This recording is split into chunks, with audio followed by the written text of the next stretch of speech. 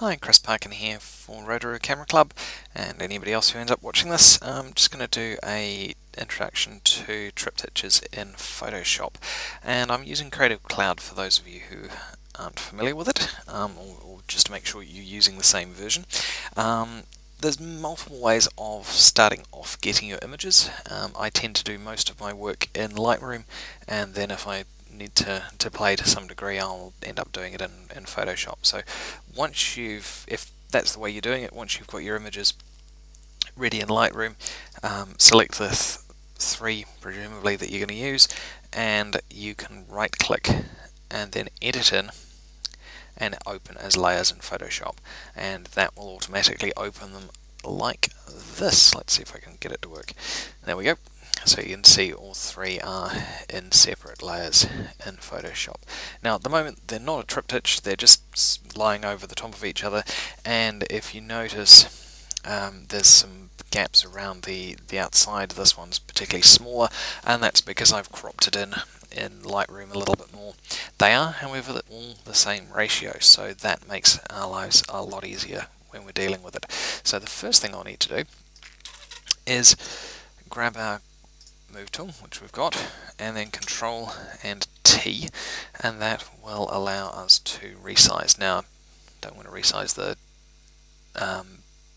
one that's already smaller. I want to grab the top one. Try that again.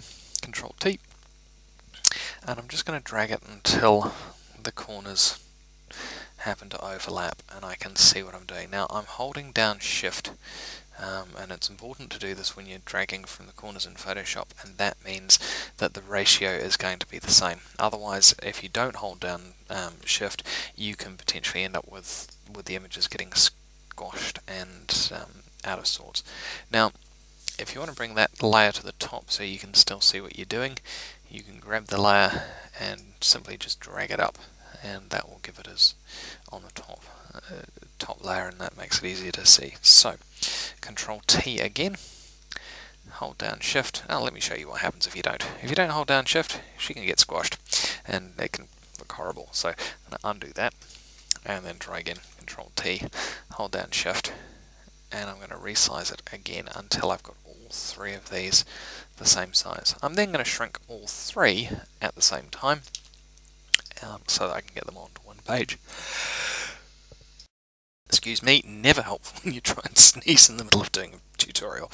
Alright, so this time we're going to select all three layers. So hold down Shift, and that's going to let us select multiple layers at one time, and click each of them. We've got all three. Control T again, and this time we're going to be able to transform all three of them. And again, remember, hold down Shift, and we're just going to reduce them so that we could fit three on a page. Now, multiple ways of doing this. You could make the pages bigger so that we can actually see all three of them, so that we don't end up resizing them.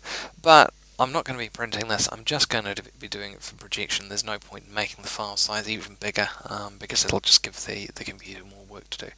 Okay, so the next thing we want to do is select one of the layers. Now, if you've not used Photoshop a huge amount before, you'll see this checkerboard pattern, and that means that the background is transparent, so there's no information there. So we're going to have to put something in that shortly. At the moment I just want to get these ordered so that they're at least in rough order, and the layouts are about what I want, which will do. There we go. So again, they're evenly spaced. That's alright, but they're not evenly spaced this way. So select all three, and we can move all three at the same time and just make life a little bit easier. Okay, so as I did with the Lightroom version, I'm going to put a black background in. Now, this one I'm going to put a background in by putting a new layer in, and then I'm going to fill that layer with the paint bucket tool and black. And there we go. Oh dear, it's all vanished. Those of you who are familiar using Photoshop and using layers will know that that's because my layer is on top and I need to move it down the bottom. For those of you who don't, you do now. Okay, so there we go. That's the three images sitting reasonably happily next to each other on the black background. there's a few things that I want to change and that we can tweak. I'm not entirely keen on how little room there is between these images, so select all three of them, Control T again, hold down Shift, and we're going to shrink all of them at the same time, and that way we keep that ratio nice and even. Okay, so they're now sitting roughly where I want them. That's fine. We've got a whole pile of negative space down here, and I don't really want it for the projector. It's not actually critical because of the projectors project onto black, so you wouldn't actually see it. It just looks untidy. So I'm just going to crop this and leave it so that there's a little bit more room at the bottom than there is at the top, and make sure that we've got equal amount of room on either side.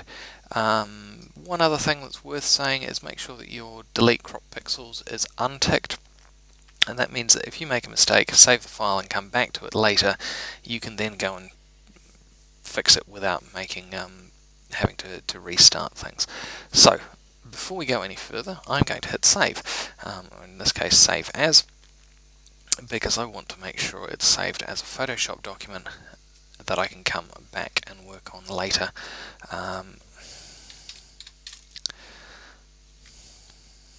And that will do me. Okay, so there's a few other things that we can do with this. I mentioned in the previous version of Lightroom that I wanted to put a white border on, and you can do exactly the same thing in this. And simply to do that, go with FX, and you're going to put a stroke on, and in this case we want the stroke to be white. It's going to be tiny, only 2 pixels wide. Outside, blend mode is normal, and let's see what it looks like. Very, very small white box around that. In fact, it's too small, so we can go through and change that to 5 pixels, and that's looking more like it. So we can do a few other things, and we can go and put this layer style on the others. Now you can do it by repeating the process, or you can go copy layer style, right click and paste layer style, right click, paste layer style, and there we go. We've now got the same style over all 3 layers, and yeah, I'm starting to like that. Now, where Photoshop differs from Lightroom is Lightroom we were stuck having all 3 of these images in parallel. They had to be one after the other, and there was no way of doing anything else. They were either going to be next to each other or on one after the other next to each other, or one after the other on top. With Photoshop, you have a lot more freedom, and we can stagger them and actually play with the way that they're composed within the image. So let's just have a little bit of a play.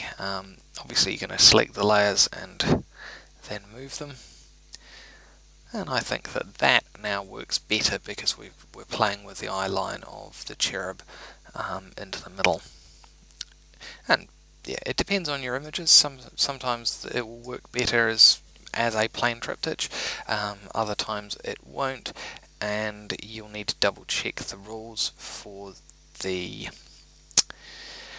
the Nelson Triptych competition, because there are some specific ones about them not overlapping, etc., versus the club rules versus what you'd be able to do in when you've not got any rules attached to your Triptych competition. So yeah, do read those very carefully. Sometimes you can get away with more in one competition than another, and I've just realized I've managed to do something that I really don't want, which is having all 3 of those, the edges not quite the same. So one other hint that you can use is the arrow keys. Once you've got your layer selected, will make a small movement, and that can be quite a nice little touch to just even things up for you. Alright, hopefully you've learned a few things and it's useful, and yeah, feel free to drop me an email if you've got any questions.